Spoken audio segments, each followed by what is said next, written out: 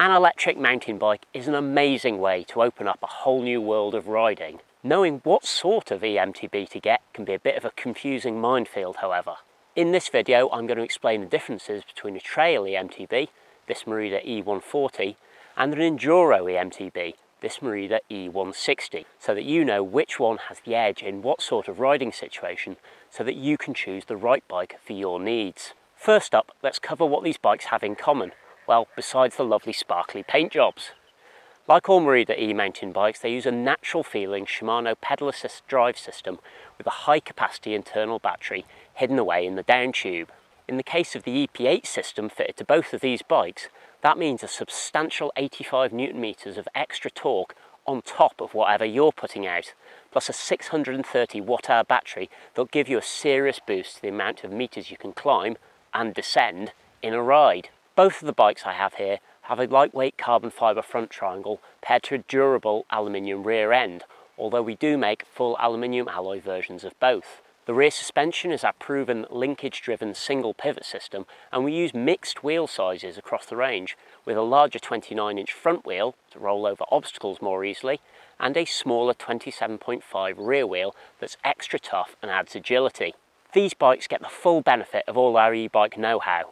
There's our thermogate system that prevents the battery from overheating to maximise its lifespan, plus our internal block headset prevents the fork crown from damaging the frame in a crash. So, what are the differences between a trail e-bike and an enduro e-bike? Well, the biggest difference is in the amount of suspension travel on offer. There are a whole host of other differences in kit and geometry too. Let's take a look at the e-enduro bike first. As the name suggests, this e-ONE-SIXTY has 160mm of fork travel with 150mm at the rear.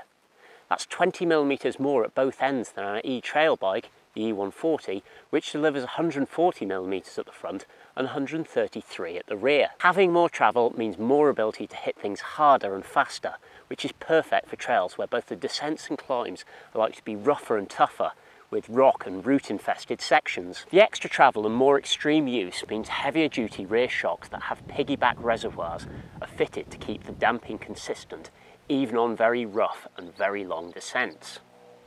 The e-ONE-SIXTY range of bikes also get forks with larger diameter upper legs, 38mm on this bike, so that the fork tracks true through the turns and under heavy braking. To cope with the sort of terrain an e-enduro bike will be used on, this bike needs tough, grippy tyres. This e-ONE-SIXTY is fitted with aggressively treaded soft compound Maxxis tyres with a reinforced double down casing. They offer up loads of predictable grip and designed to come through the roughest rock gardens unscathed. However, the downside of this tacky heavy duty rubber is more rolling resistance and weight, which impacts the bike's range. This is where the trail e-bike comes in. This e-ONE-FORTY has less suspension travel, but because it's designed for use on trails that are less wild than the e-ONE-SIXTY, it's fitted with faster rolling tyres with less aggressive tread and lighter casings. These Continental Trail Kings are still grippy and tough, but they roll much faster than the tyres on the e-ONE-SIXTY, so the amount of riding you'll get from a single charge is higher. The suspension is also different, with an inline rear shock and a fork with smaller diameter upper legs, 36mm on this bike, to help reduce weight. Another big difference between these two bikes is in the geometry. The e-ONE-FORTY has a shorter wheelbase for more agile handling, while the e-ONE-SIXTY has a longer reach and slacker head angle for improved stability when you're in rough, demanding terrain. It's also got a slightly higher bottom bracket height, which improves ground clearance. So, who should choose an e-ONE-FORTY over an e-ONE-SIXTY and vice versa? Well, if you're all about going for big days out and you want to maximise your time on the bike, then the lighter weight, longer range and more playful feel of the e-ONE-FORTY might suit you better. Less travel means it's a bit of a rougher ride on really extreme terrain, but it's still an extremely capable mountain bike for people who want to maximise the distance they can ride.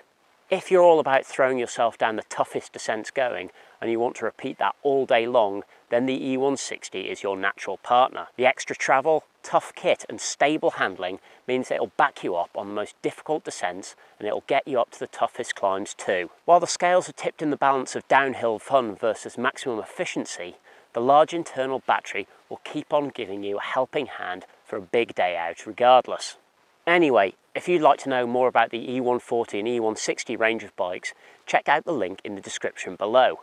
There's also a link to where you can find your national distributor who can help with pricing and more. If you've enjoyed this video and you found it helpful, please give it a like. Make sure you subscribe to our channel by following the link up here to stay up to date with all things Merida, and take a peek at our e-bike playlist here for more electrifying videos. Sorry about that. Anyway, I hope this video has explained the differences between the two styles of bike on offer here and helped you decide which one you might be best suited to. If you've any questions, just ask them in the comments down below.